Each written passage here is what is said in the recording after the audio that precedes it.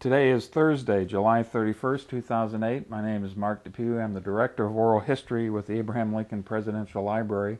I'm here with Chris Eckert today. Welcome, Chris. Thank you. And we're here to talk about your experiences, Chris, in the family farm operation, but I think that's probably a misnomer of how you would want to describe the operation that you have. So how would you describe, what would you use as the terms to describe that? It's a unique collection of different enterprises, but farming is our core, and that's what we were bred from. And but today we expand into retail, food service, and entertainment. Eckert Orchards, Eckert Incorporated, goes by both?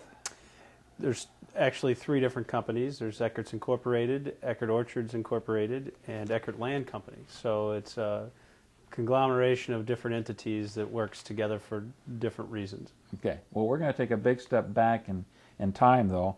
Tell us when and where you were born. I was born in Belleville, 1972, May 18th, and grew up in the town of Millstadt, Illinois, which is about 15 miles west of here. And your parents, your father? My dad is Larry Eckert, and that's spelled with one R. L-A-R-Y. Yep. And my mom is Judy. Her maiden name was Lannert. She grew up in the town of Freeburg. My dad grew up in this home.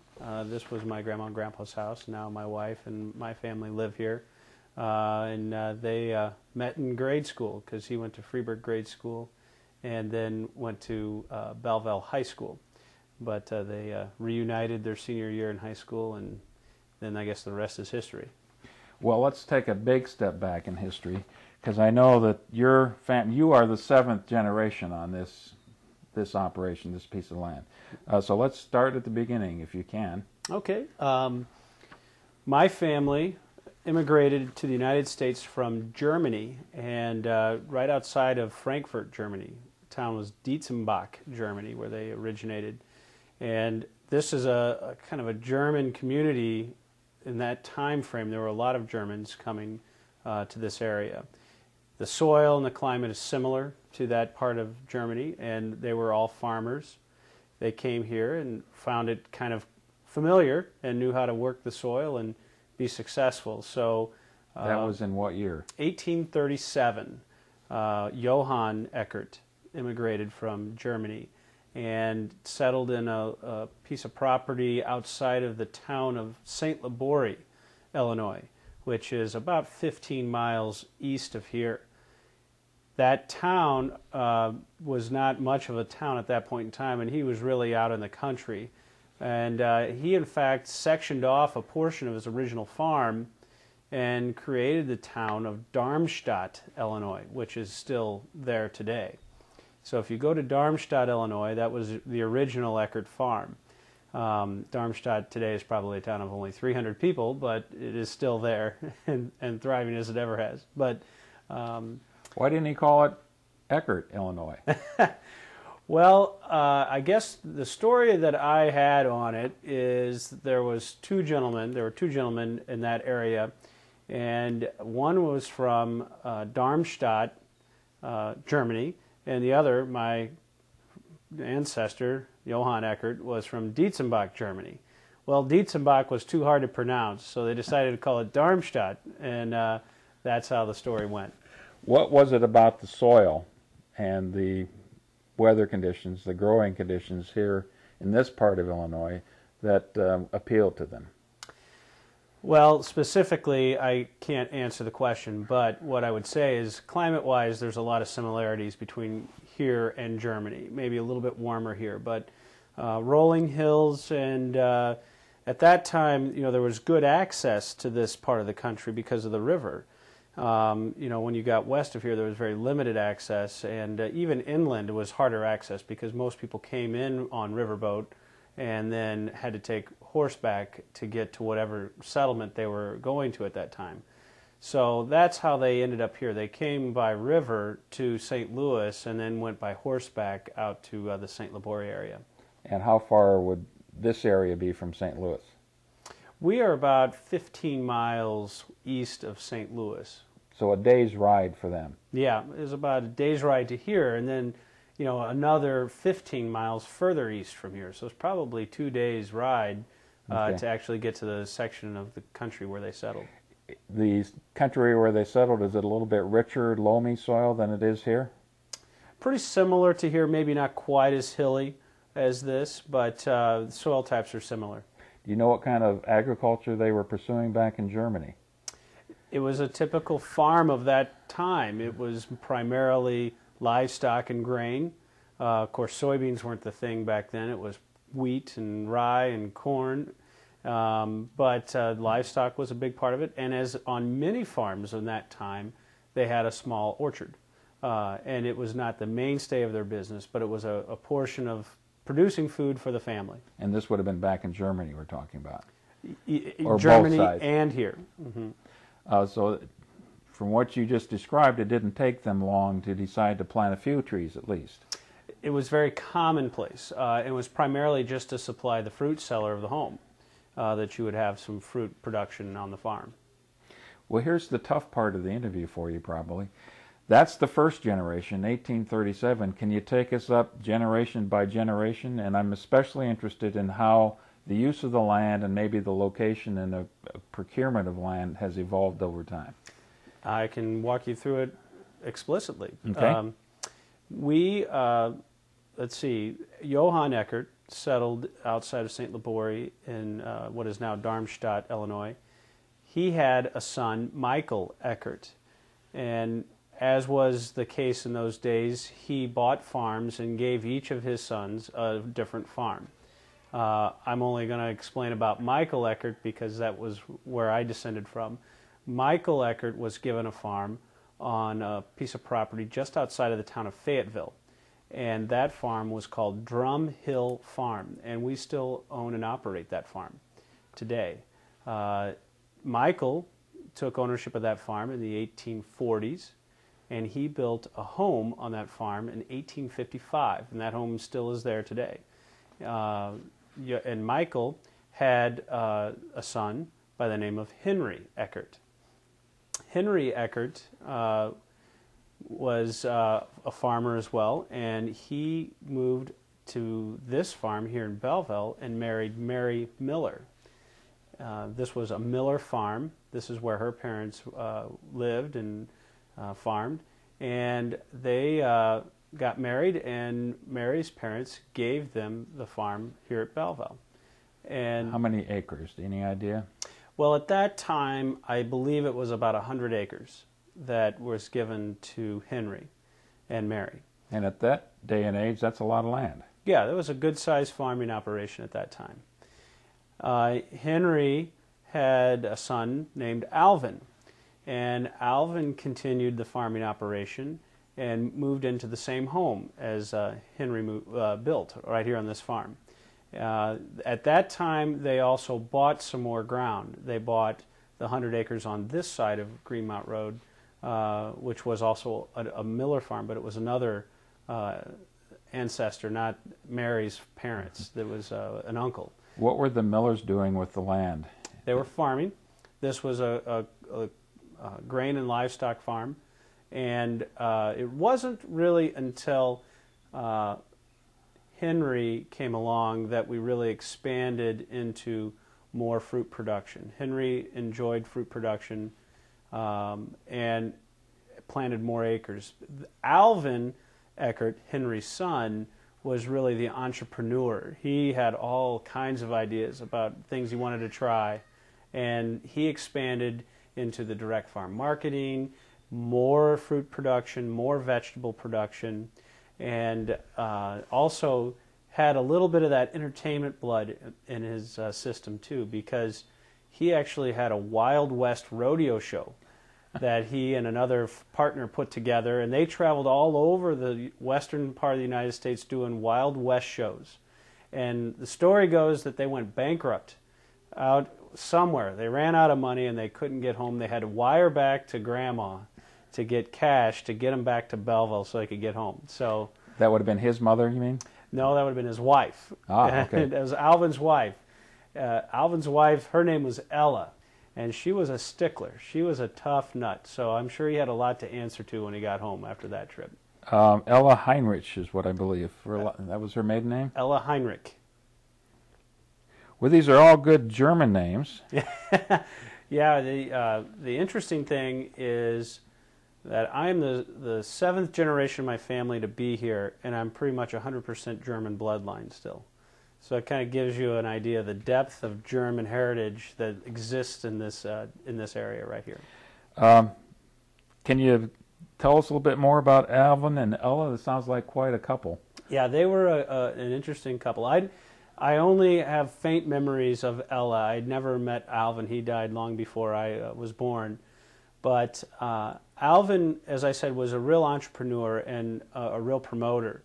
And he really kind of expanded into the retail business and saw a lot of opportunity in getting more margin for the crops you produce, being able to sell it directly to the consumer. So at that time, you saw us expand a lot more into diversified group of fruits and vegetables so that he could expand his farm marketing operation. When you say farm marketing, did he have a roadside stand, or did he sell to the grocery stores around the area, or what? It was a roadside stand. It was Alvin O. Eckert brand farm. I'm trying to remember this. I think it was Alvin O. Eckert Turkey Hill brand is what the sign said on the storefront. And we have some pictures of that we could share with you. Now, there is a building right down by your current restaurant in your operation called Turkey Hill, right?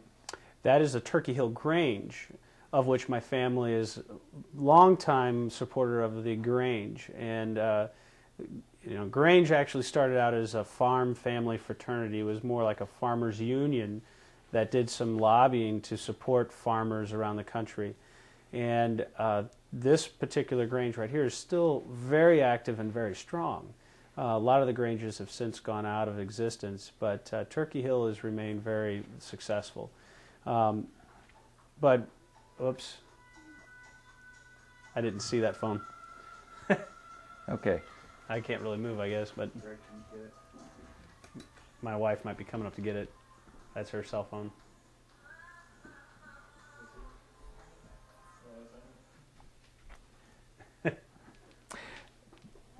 Can you tell us a little bit more about Ella? This would be your great-grandmother? This is my great-grandmother. Ella Eckert was I don't have more than just faint memories of her in her very last years on this planet, but she was a stickler and was very tough, and she really drove a lot of the kids to working tough.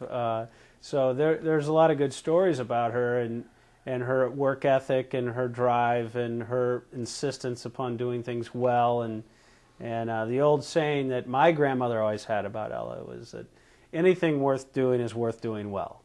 And that was really a motto by which the whole family lived by through her generation, and I think still today. It's really about committing yourself to doing things at a level that other people aren't willing to. From what you've said, it sounds like Ella was the structured, grounded one, and Alvin was the adventurous spirit in the family? That's right. I think that's a very accurate description of the family. And after Alvin, what comes along?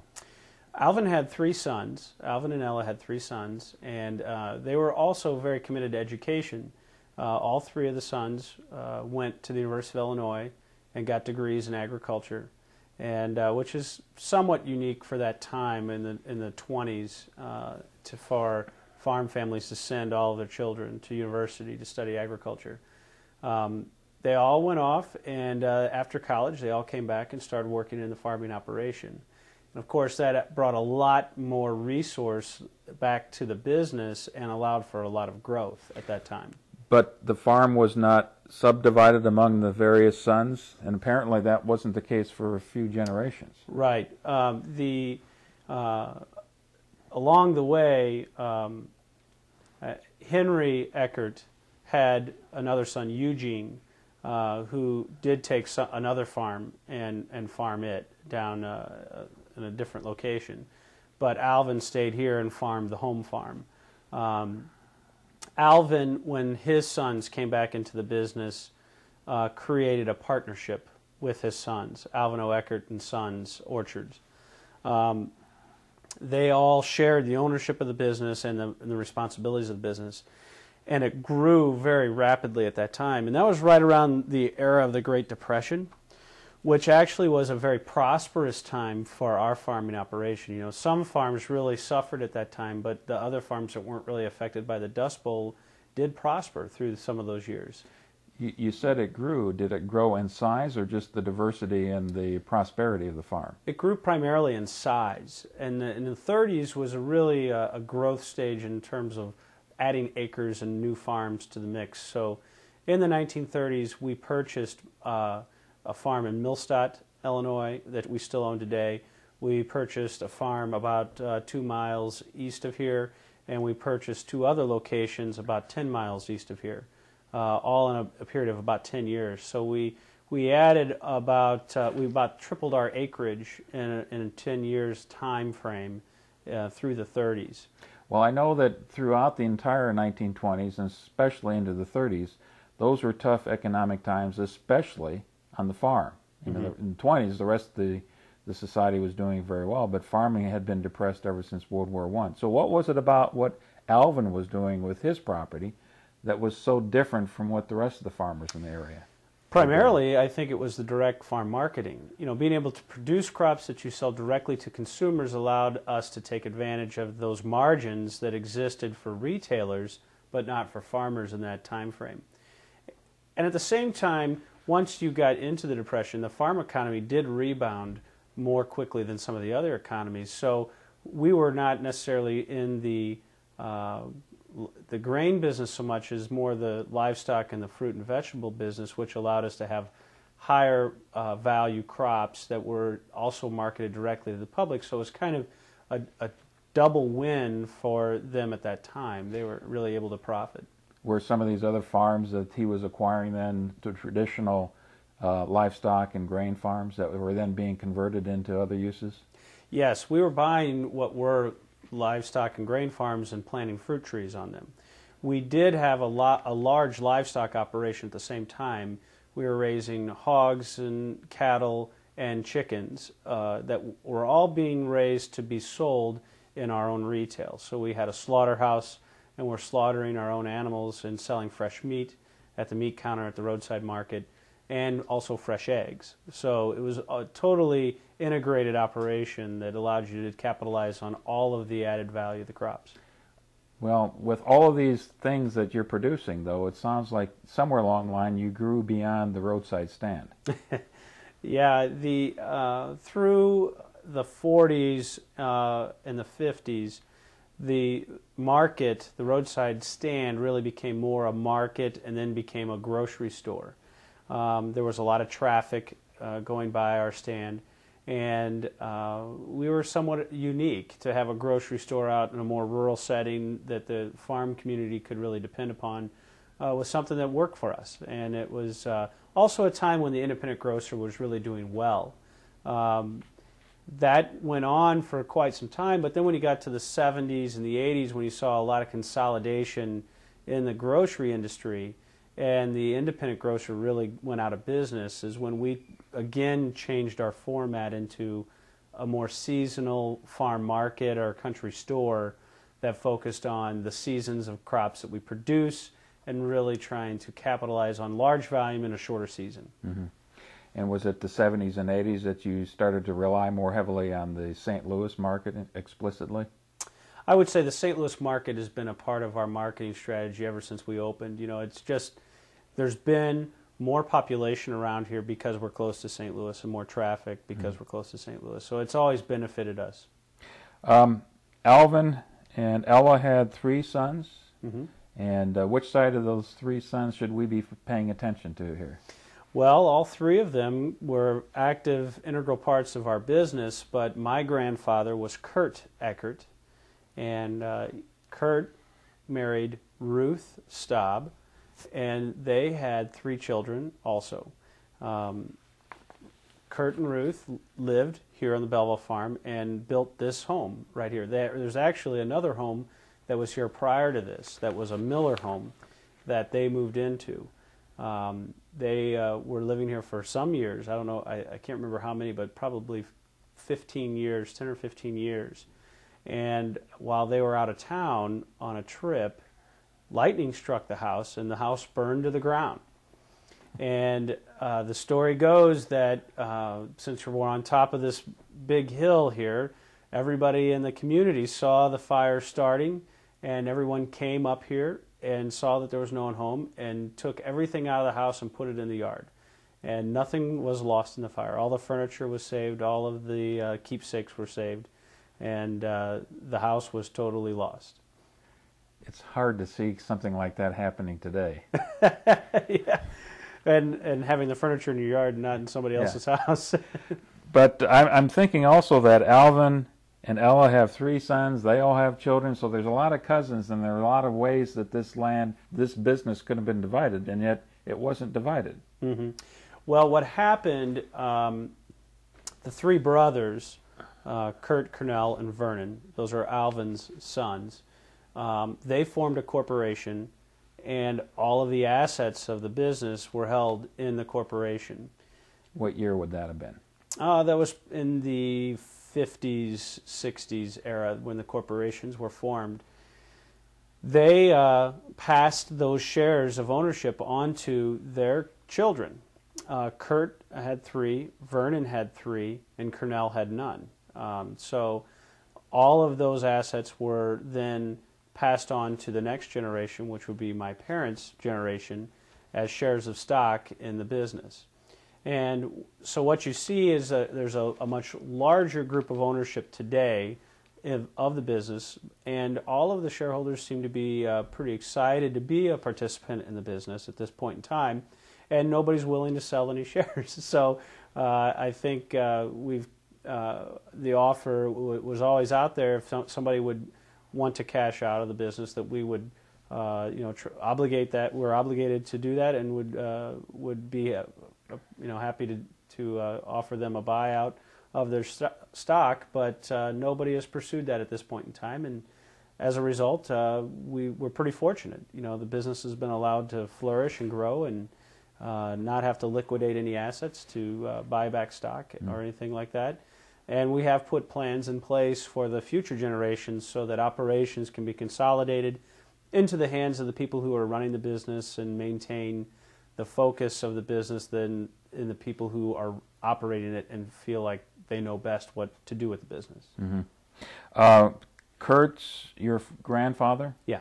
And your father's name, again, is Larry? Larry. Mm-hmm. And was it important to the family to continue that tradition that apparently Alvin had established, that the sons go off to school and get a good education? Absolutely. And we all have attended college, and the University of Illinois. We are all graduates of the University of Illinois. There's been, I believe, 13 Eckerts go to the University of Illinois and get degrees. And what kind of degrees have those 13 gotten? Well, various degrees. As the generations go by, they get a little more dispersed. But my degree is in agricultural economics. My wife's degree is from University of Illinois. She wasn't an Eckert then, but is an Eckert now, so she passed the test. So, no, her degree is in ornamental horticulture from the College of Aces at the University of Illinois. My sister has a degree in communication from the University of Illinois, so it's not in the College of Aces, but liberal arts. And my other sister's got an education degree, primary education degree from the University of Illinois. So while a lot of us stayed the course on agriculture, we are getting more dispersed in our academic profession. So. Well, I want to spend a little bit of time talking about you and what it was like growing up in this big family and a big family business as well. Tell us a little bit about the chores you had. Well, I grew up on our Millstadt farm, and it's strictly an apple farm. That's the only crop we produce there. So I didn't have a lot of farm chores growing up. I didn't have to, collect eggs and milk the cows or anything like that. But once we were old enough, we were brought to Belleville to work in the business here. And our first job, all of us, our first job was folding pans for the peach line. And pans, we have a cardboard box. It's a 2-quart pan, and they have to be folded, and it's been the same box for, I think, 150 years. But it seems like that's every young Eckert's responsibility, is to start out folding pans. You get paid a penny a pan, and you see how many you can fold in a day. So that was always the first job, and then it goes from there. But we all worked many hours in the business, especially through the summer, mostly in the country store here, helping out with selling peaches and produce and bakery. Was there any one of the three brothers at that time who seemed to have a bigger role in the operation, more in charge of things? It was, I would say, pretty evenly split. They all had their areas of responsibility that they enjoyed. My grandfather was really responsible at that time for the livestock operation and also for kind of the financial management of the business. Vernon Eckert was responsible for the retail end of the business. Cornell Eckert was responsible for the horticulture end of the business. So they kind of shared some responsibilities, but each had their individual passions that they pursued. Does that mean that by the 50s and 60s there was also a nursery or a garden store along with this? That really didn't get started up until the 70s as part of the country store model of the retail business. Okay. Well, I want to talk about that a little bit more detail, so I don't want to go there too far right now. What were family gatherings like for the Eckerts? Our family's steeped in traditions, and we always celebrated Christmas Eve in this home. My grandmother had Christmas Eve. That was just the bottom line. And up until the year before she passed away, we would celebrate Christmas Eve in this house. And that's some of my fondest memories of family gatherings. One of the things that we always did on Christmas Eve is all of the kids would get together and write a skit. We always did skits that made fun of the parents. And we would perform them right here in this room, and all the parents would sit around and get a big kick out of us making fun of them. And we had a lot of fun. But then you always had the whole anxiety of, we got to write this dumb skit. What are we doing? I don't know. But we had a blast doing it. It was always such fond memories of that. And my cousins and myself, we always joke about that still today. And we're about ready to start that tradition back up because the next generation is getting to the age where they can start to do it again. But then we had other traditions too. We always celebrated Easter at Uncle Cornell's house. And we always celebrated Thanksgiving at my parents' house. And so we had areas where we all had to go to, and we all ate dinner together. It didn't matter what kind of problems we were having with the business that year, what disagreements you might have had about a decision. You always sat down at the dinner table together. And where along your youth did you decide that you wanted to follow in with the family business, or was there even ever a choice about that? Oh, there's always a choice, and in fact, it's a rule in our business that you cannot come back and work for the family business after you've graduated college. To be back in the business, you have to have a college degree, and you have to have at least 2 years of professional experience outside of the business. And for two reasons. One, if you're coming back here, they want to make sure that you're ready for it and that you're committed to it.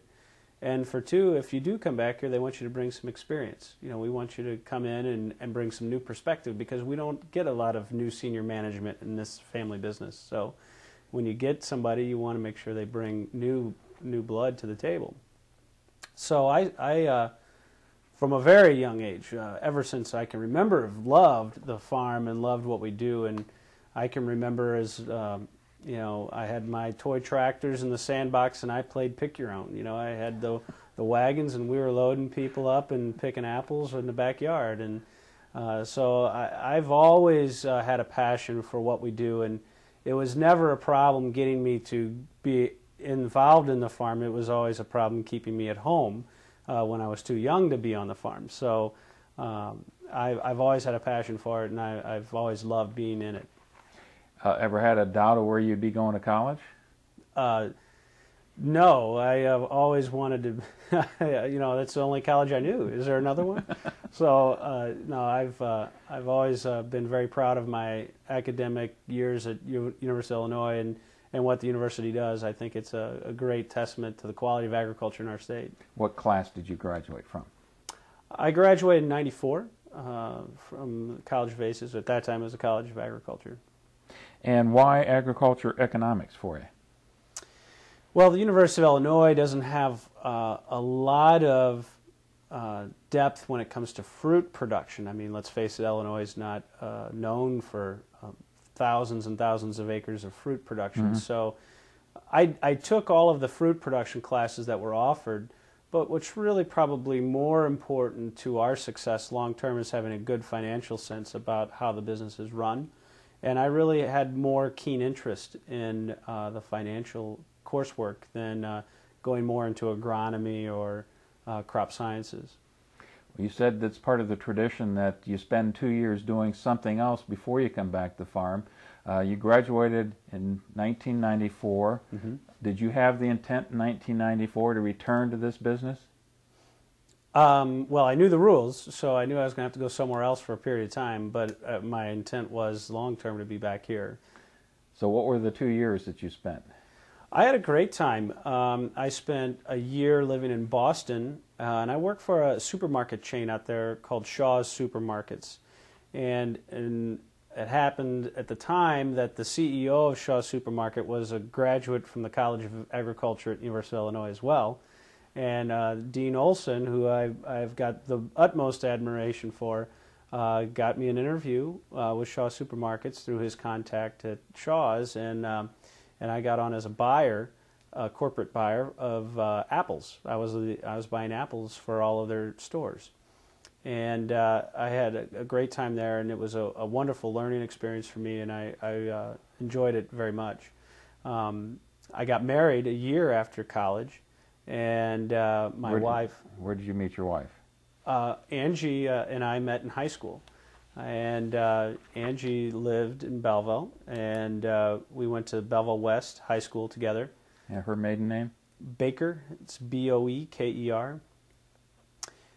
And Angie and I met in civics class freshman year, and we had civics and honors algebra together freshman year. I remember she didn't like me. She thought I was arrogant, cocky football player. But we ended up starting to date our senior year in high school and dated in college. We both went to the University of Illinois. Her first job was working at Eckert's Country Store in the bakery counter. Was it just a fluke that both of you end up at University of Illinois?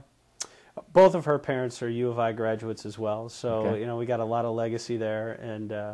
And she was interested in plants as well, in biology, and it was kind of just over a course of a year at the University of Illinois that she kind of figured out that she wanted to be in ornamental horticulture. So when she got out of college, she had an internship at, I can't remember the name.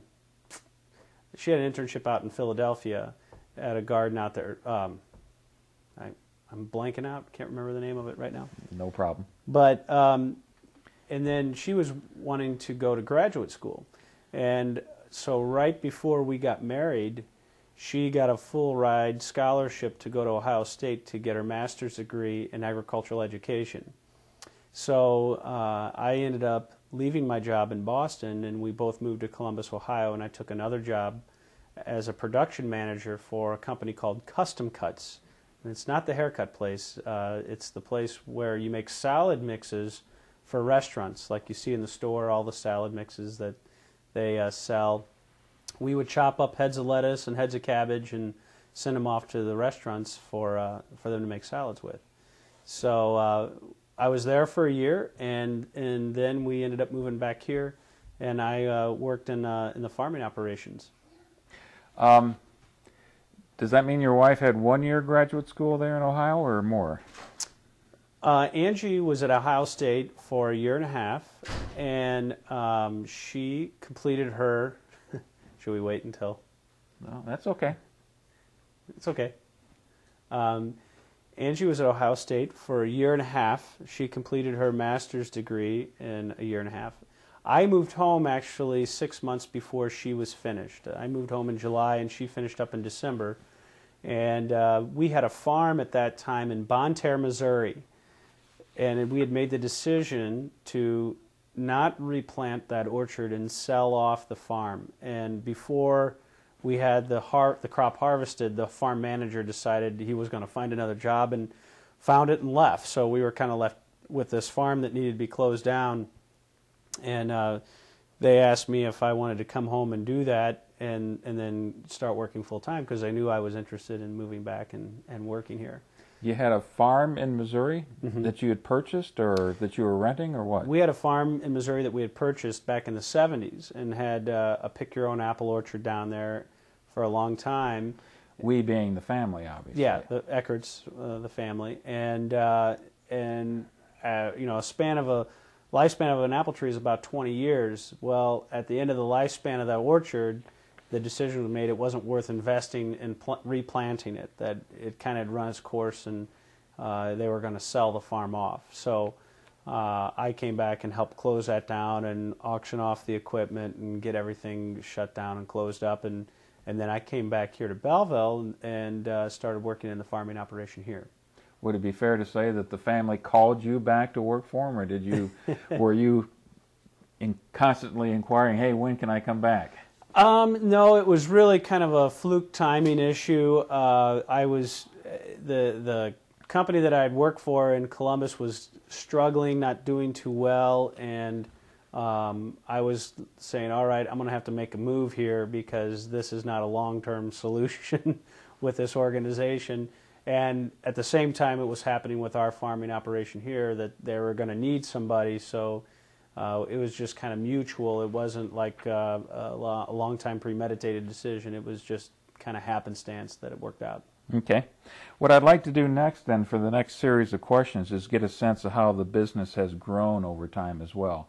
And we established that it was about, I think you said 1910, that the roadside stand started.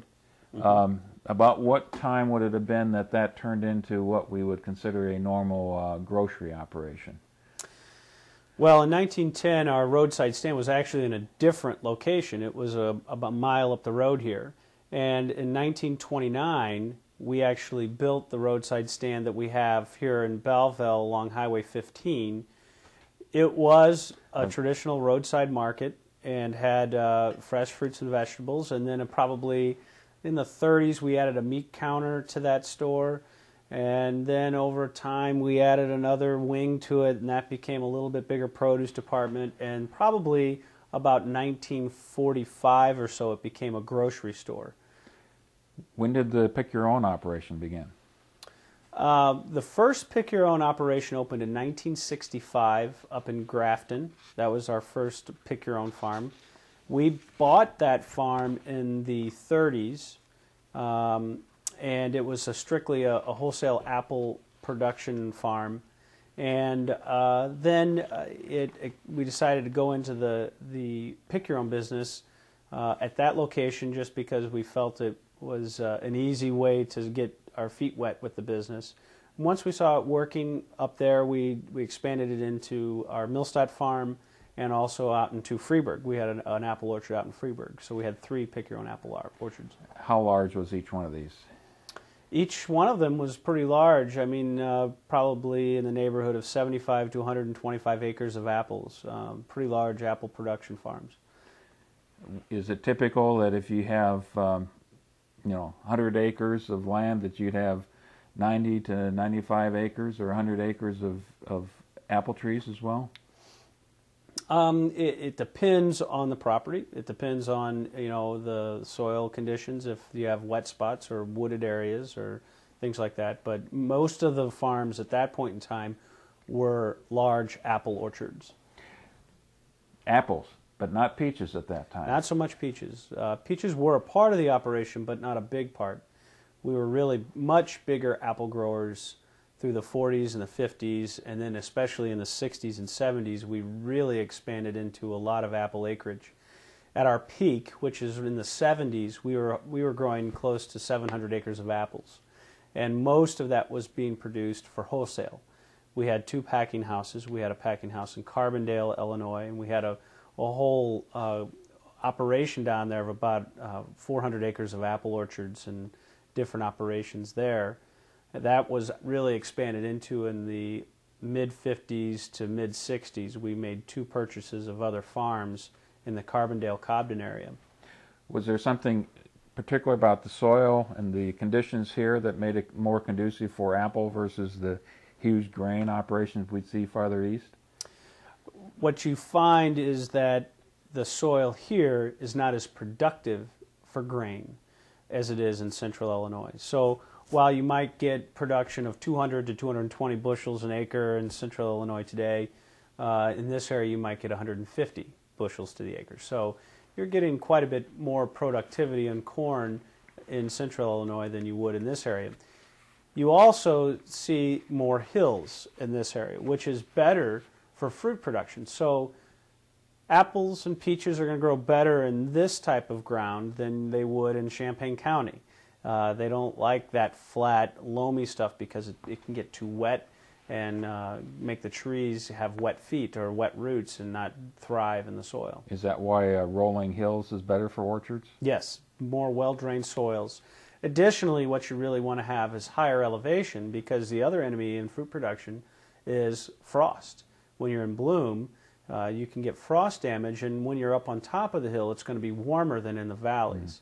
So anytime you've been on a calm summer night and you had your hand outside the window of a car and you drive down a hill, you notice it gets cooler as you go down and warmer as you come up.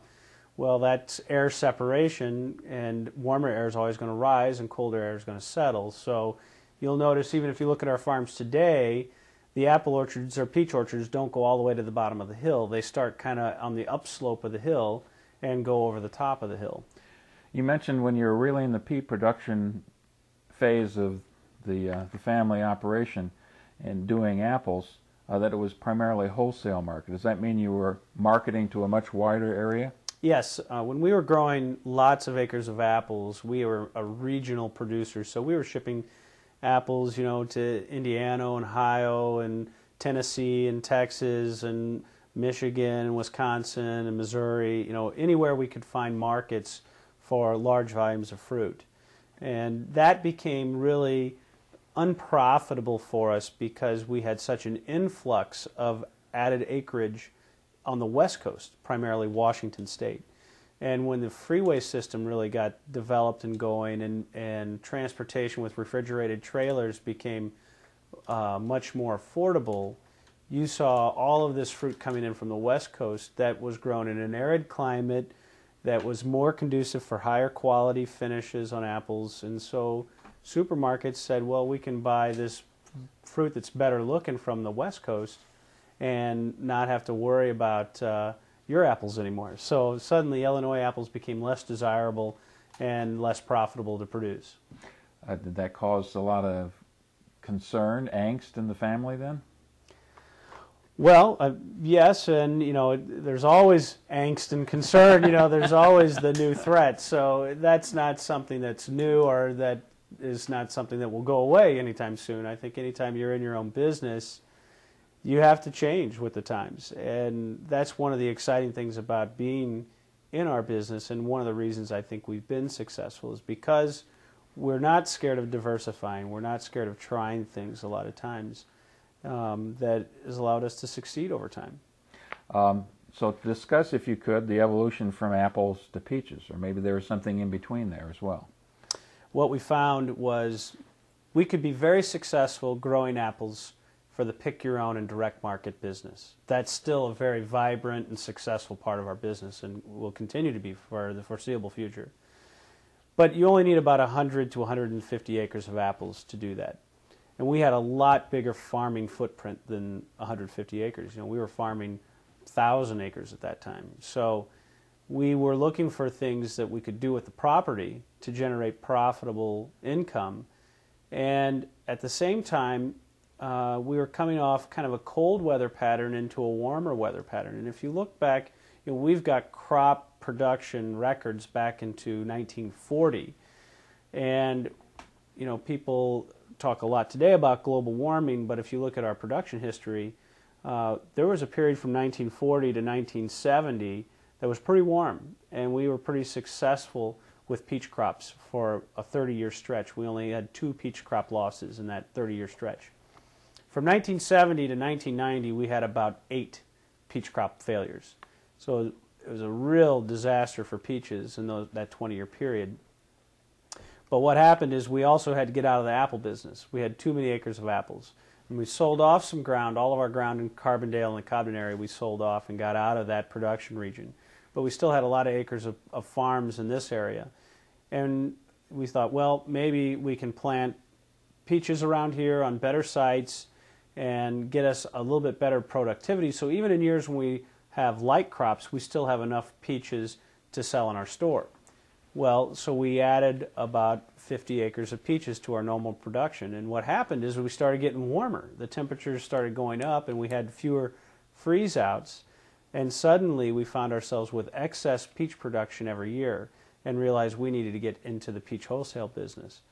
So we actually at the same time decided, well, let's plant some more acres. So we've gone from about 100 acres in peach production in 1990 up to about 220 acres of peach production today.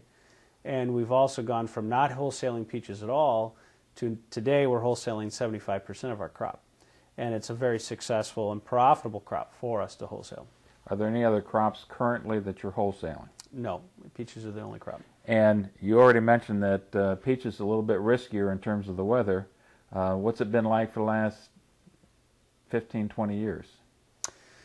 Well, since 1990, we've lost 2 peach crops. One was in 1996, and one was last year.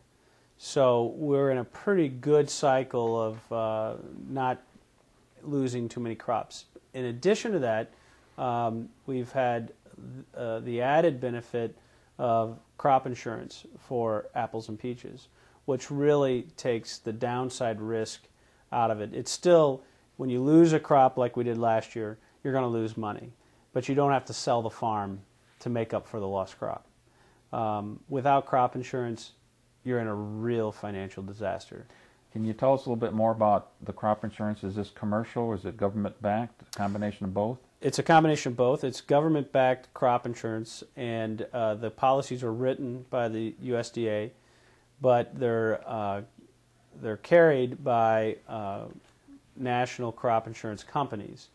The U.S. government subsidizes the premiums on the policy. So that's the only way it really makes it affordable, but it's still a very expensive policy for us to carry. But it does take a lot of the risk away for us.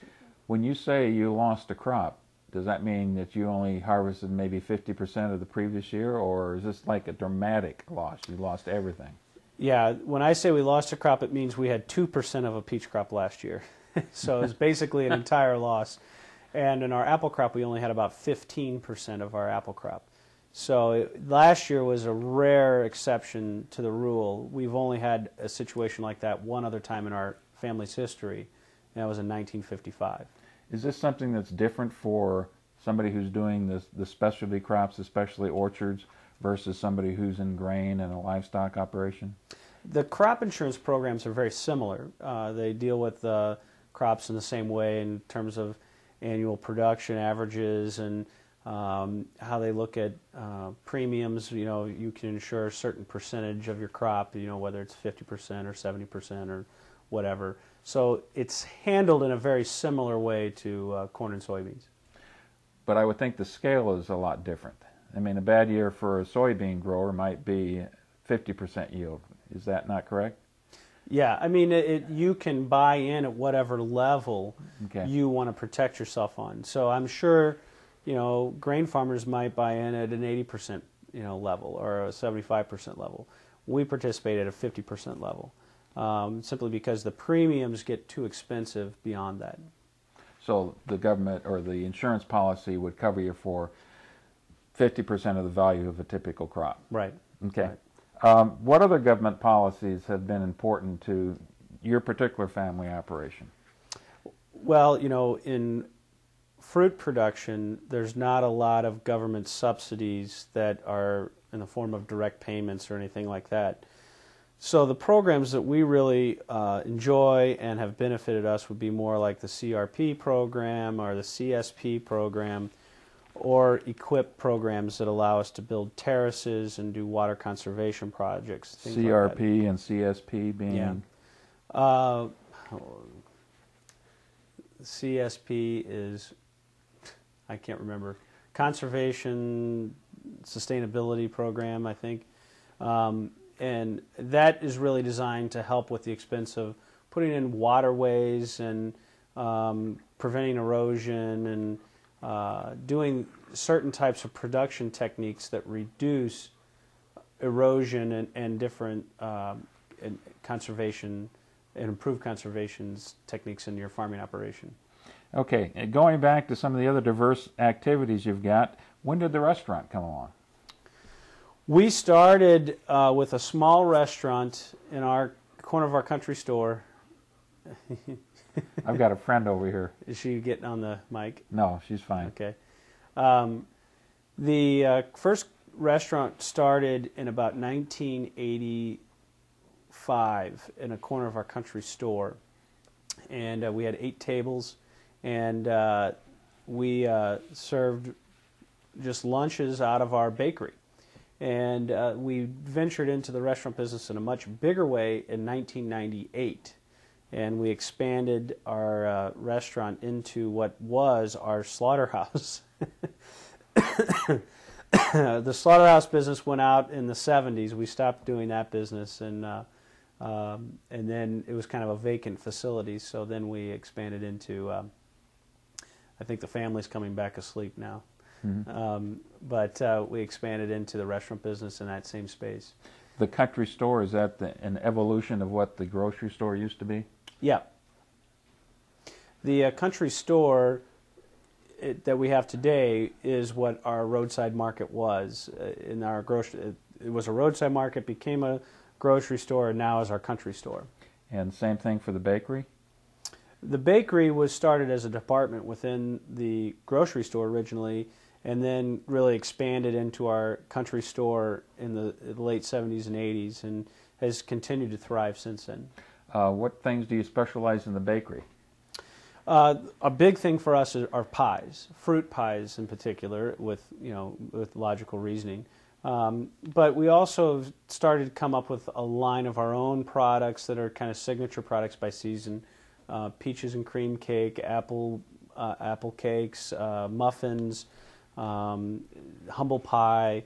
There's as we've added more items, we've been able to expand the business in that department.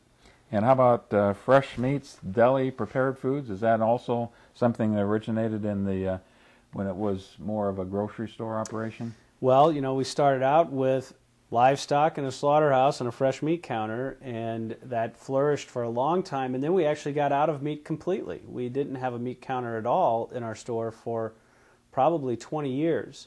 And it was just 4 years ago that we reintroduced a meat counter in our stores. We see the population growing around us and the potential to have more year-round sales. Meat is a nice addition because people eat meat 12 months out of the year, and we have a great supply of high-quality meats available for us here in the local market. So it's a way for us to support local farmers too. All of our meats are sourced locally, and we try to promote them in our store at the same time. What caused the family to get out of the meat business, though?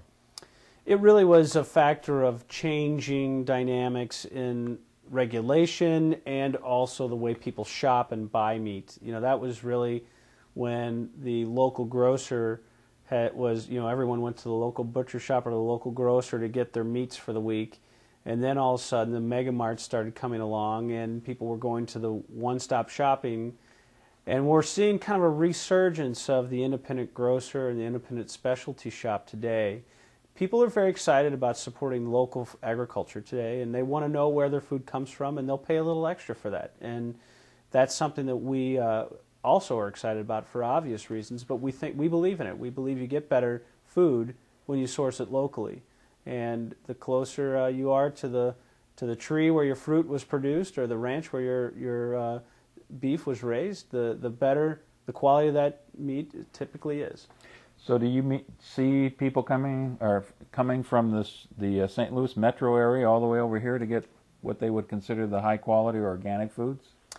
I wouldn't say that it's as much of a destination business from St. Louis, but we're able to draw from our local community in a better way.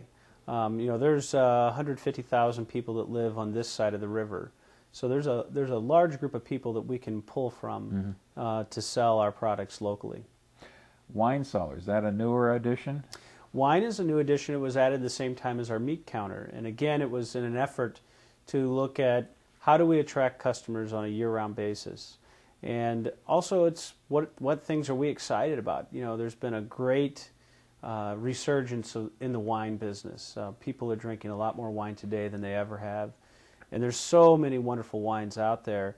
But it's a lot about education and identifying with your customers so that they get over the hurdles that they're afraid of buying wine.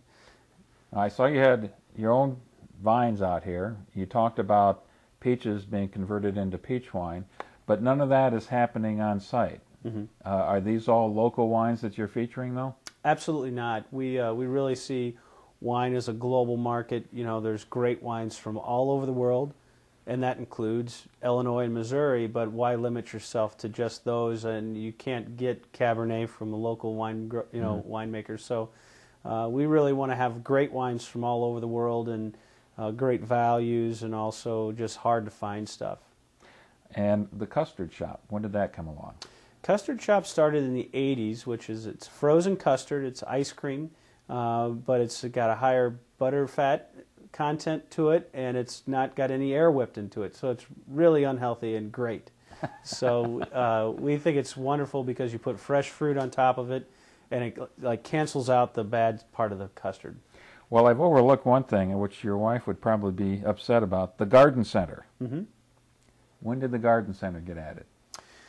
We had a kind of a seasonal garden center attached to our country store for many years. I think it started in the 70s and went on up until the late 90s. My wife has a degree in ornamental horticulture and has worked in botanical gardens and is extremely passionate about her plants. So when we got married and moved back here, she was tapped as a resource to make our plant business stronger. And then we saw an opportunity was a flourishing business in the 90s, and we saw an opportunity to capitalize on that and build a new garden center and kind of restructure our whole retail facility. And we did that. We built a large garden center, and she managed that exclusively for probably 5 or 6 years, and it's something that's a great addition to our business. It rounds out some of our seasonality because it's really strong in April and May, and we find that as the local market grows, it's another thing that people are looking for and like to buy locally because it has a strong educational component to it, and we have a strong staff that can educate our customers about all the plants that we have. I'm going to put you on the spot a little bit. It's such a diverse operation that you have now.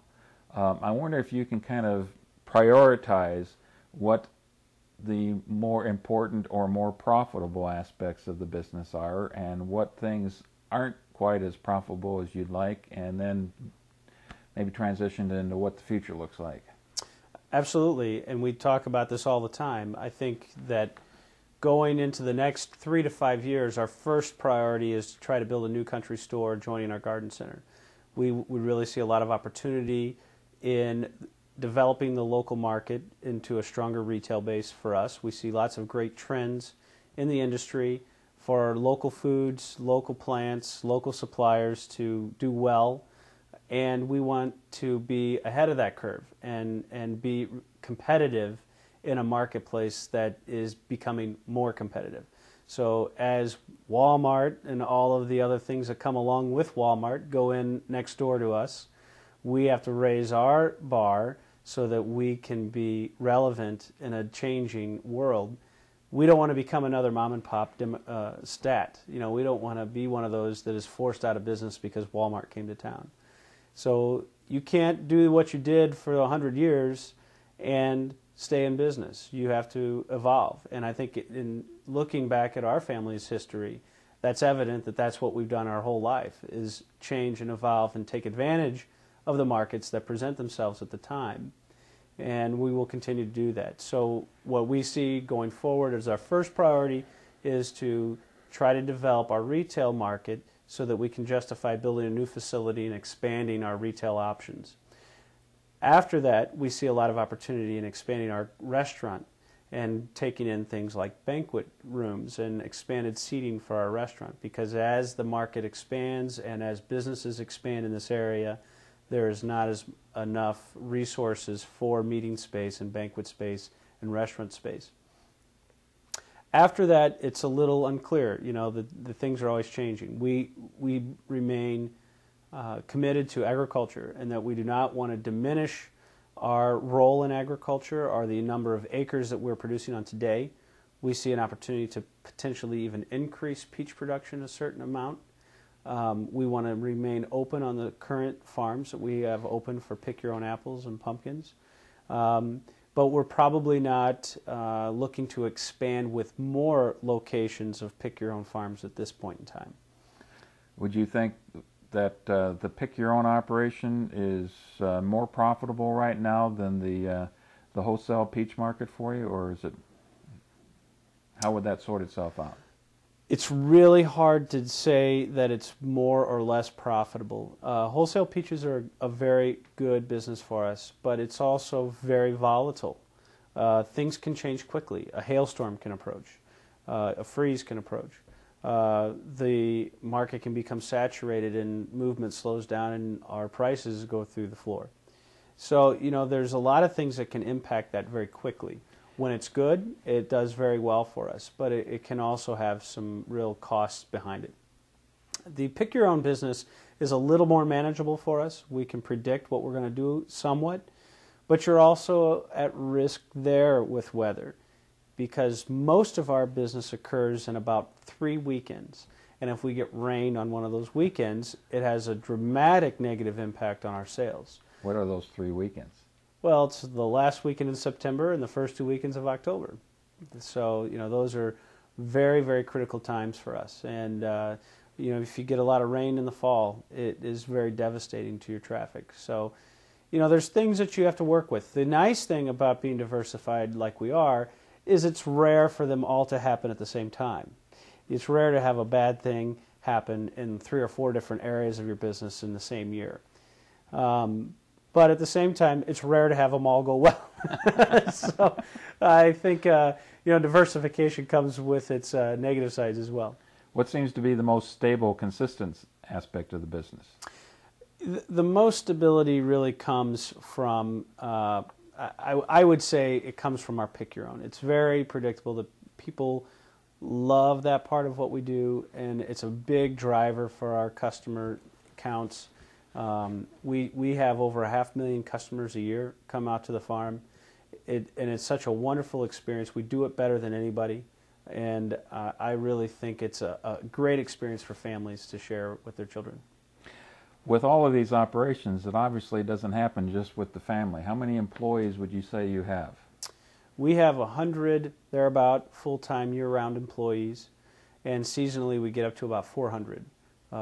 So it's a big challenge and a big responsibility to make sure that the quality of that staff that we bring in every year is good and also knowledgeable about what we do, because in the customer's eyes, they are the family. They are an Eckert. And all of our staff gets asked a lot of times, you know, are you part of the family? And we're flattered by that. We want our customers to perceive all of our staff as part of the Eckert family, because they're the face of our business to our consumer. How many of the extended Eckert family are currently on the payroll? We have 5 family members currently employed full-time in the business. Myself, my wife Angie, my sister Jill, and my father Larry and his cousin Jim. And what is your Larry and Jim doing? What are their roles? My dad is really trying to hand off responsibilities at this time and transition himself into more of a retired position, although I think it's challenging for us to take all those responsibilities on, and it's challenging for him to give them up. You know, I think when you love what you do, you don't necessarily want to stop doing it. But his position officially is chairman of the board, and his day-to-day responsibilities are becoming fewer and fewer. Jim is responsible for the production agriculture part of our business, so he spends his days organizing the team of guys that take care of mowing and pruning and training the trees and doing all of the harvesting. So that's his kind of day-to-day responsibility. And I think he too is on the verge of trying to hand off more and more responsibilities and phase himself into more of a retirement mode.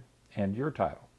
I'm president of the company, and Angie is vice president of retail operations, and Jill, my sister, is vice president of food service, marketing, and HR. Okay. I think what we want to do here is take a very quick break, and we'll come back and talk more about the rest of your employees. Okay.